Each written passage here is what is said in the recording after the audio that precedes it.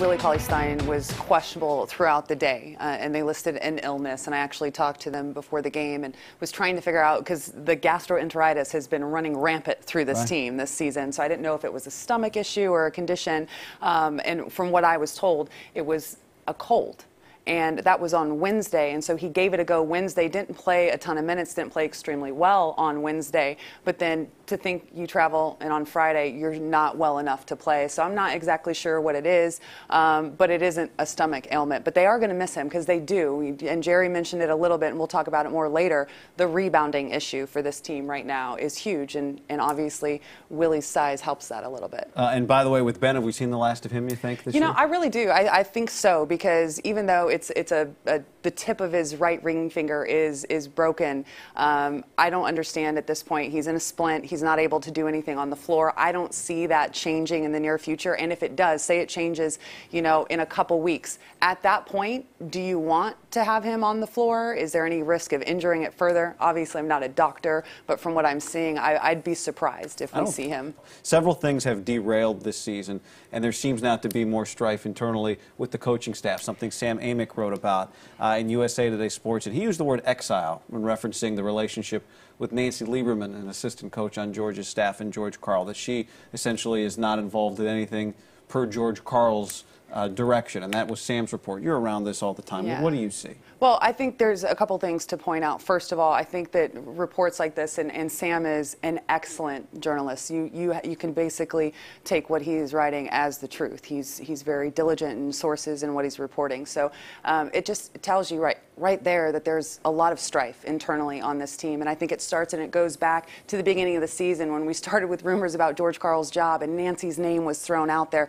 And then everything that happened going into the All-Star break with George Karl, it's his imminent firing, and then he's still here. There's not a lot of trust within this organization, I think, through the coaching staff and up through the management and ownership.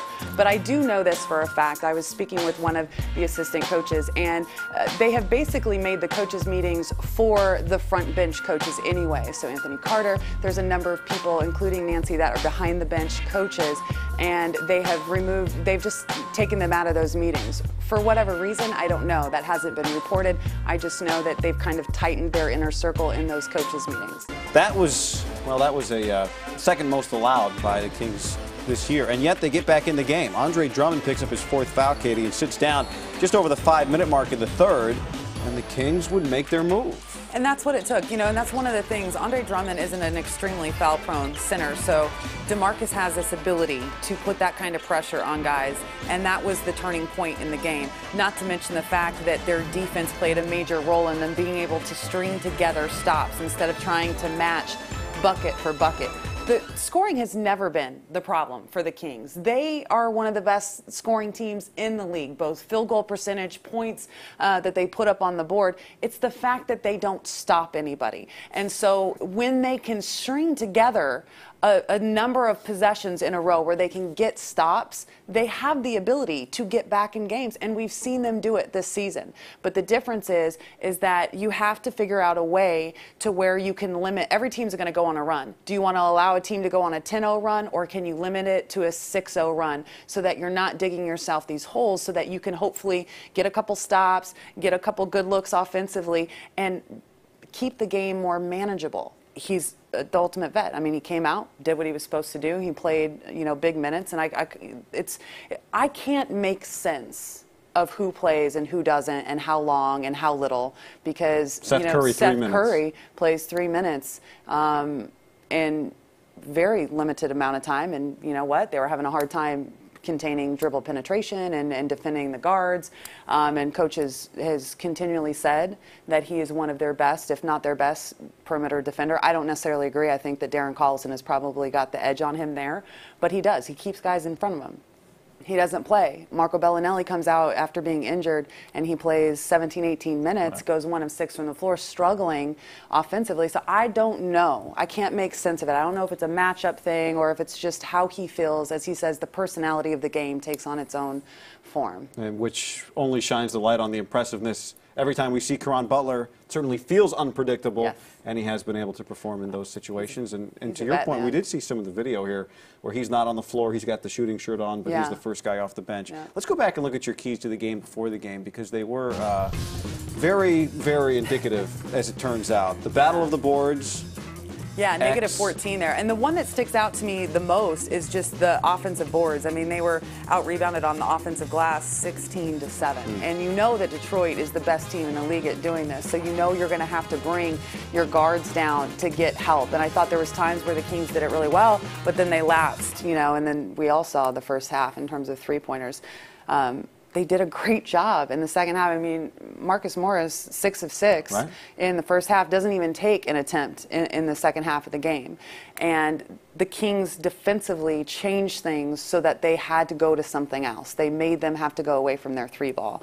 They didn't knock them down because they had hands in their face, but they did hit them when they mattered. Yeah. And to your point, Katie, in terms of offensive rebounding, tonight Detroit had 20%, nearly 20% of their points came on second chance points. 21 of their points on second chance points tonight. Am I surprised? Absolutely not. It's their bread and butter. I mean, that's Andre Drummond is in that game, and like I said before, he stays in his lane.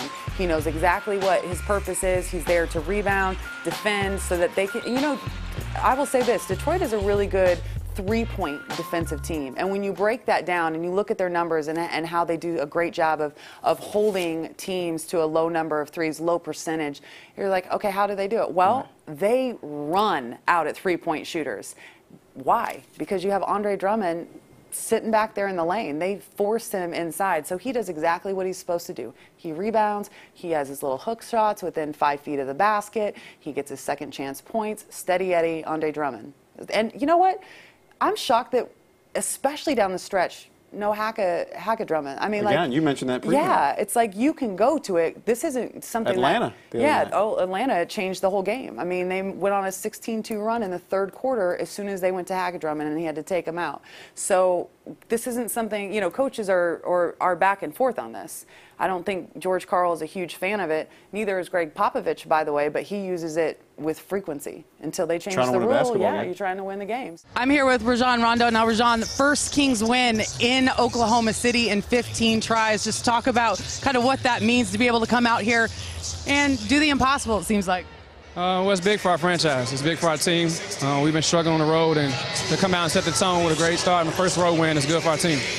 Looked like DeMarcus, especially early, the big guys they got going rim running. How much easier does that make your job in terms of conducting this offense? Well, a lot easier. It helps our floor spacing and get those bigs in foul trouble. Next up, Dallas. They've lost to New Orleans and Miami since they beat the Warriors, but a team that you're very familiar with. What do you guys need to do to be able to get your first win in the second night of a back-to-back against a very good Dallas team? Just be solid with our turnovers. Be solid, clean up the glass, and the rest will take care of itself.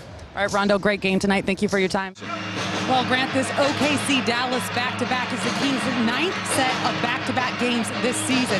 And the second night of these have given Sacramento plenty of problems. And the strength of schedule hasn't necessarily been in their favor. All 3 of their games against the defending champs came in the second night of a back-to-back, and just 2 of those, or just 1 of those second nighters was a home game. Now, winning on the road in the NBA is hard enough, but George Karl says he's always felt that your head and your heart factor in even more on the back-to-backs because your body will be fatigued. Now, with the addition of the multiple injuries that you just mentioned tonight, Karl will go deeper into his rotation and says he'll need a wild card off the bench.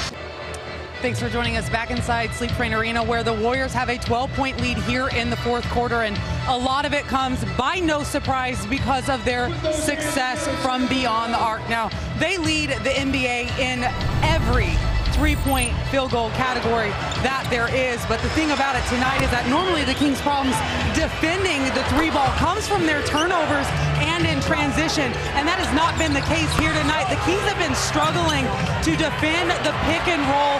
That was a mistake by Quincy Acy to double down on Klay Thompson right there, but Jerry, it's a good sign for the Kings that Bellinelli and Collison are starting to get something going from three-point range, but they absolutely have to limit the three-point field goals by the Warriors in the rest of this quarter.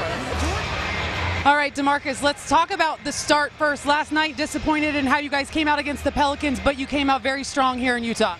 Came out strong, but we finished the way that we shouldn't still be playing. You know, we're having these ups and downs this season, and we continue to make the same mistakes.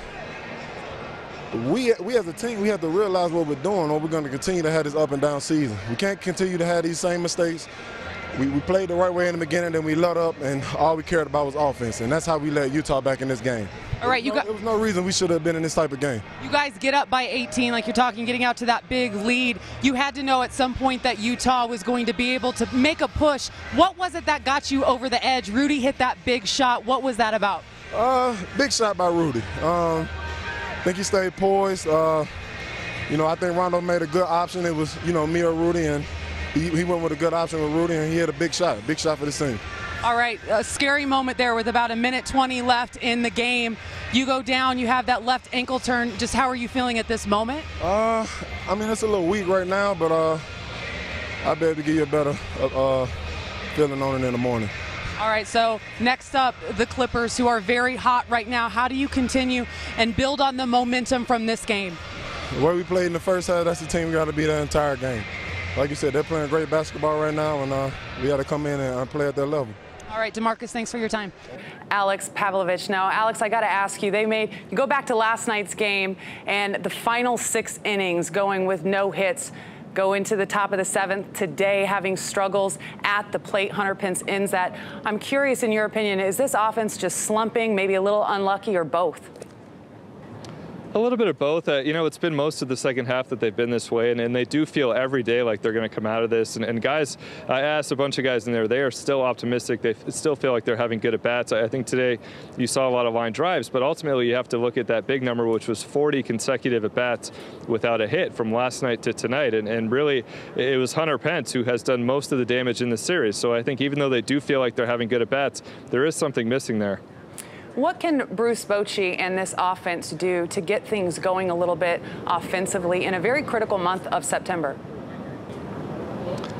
It's not much because they're healthy right now. I think that's the big issue. You look at these guys, they're all healthy. They're all out there. All his position players, they're ready to go. He's mixed them around a little bit. He's moved Pence around a little bit. He's moved Panic. He gave Brandon Belt the day off today. But those are the guys he's going to stick with. Those are guys who have huge contracts, who have all-star games in their past. I think these are the guys that are going to be out there in September. They just have to find a way to get it done. And really for about 6-7 weeks now, they haven't been able to do that. We saw very visible signs today of frustration from Eduardo Nunez. We've seen it recently with Buster Posey. I'm curious, in your opinion, are we starting to see the physical manifestation of some frustration from this team? Yeah, absolutely, and not just those two guys, but Brandon Crawford said he may or may not have broken his helmet today, too. He had some frustration after those first 2 lineouts. So you're seeing guys who normally don't show it. Posey, especially Crawford, too, does a good job of hiding it on the field. But I think behind closed doors today, there was a lot of frustration from him, and it is starting to show. It's been a long road for these guys in the second half. They're still in position to make the postseason, but I think they've been waiting at least a month now for this to turn, and it still hasn't. You've got Madison, Bumgarner, and Arrieta on the mound tomorrow. For Madison, as you're kind of winding down the season, do you think it's time for him, or important maybe, for him to start shifting gears a little bit, looking towards the postseason?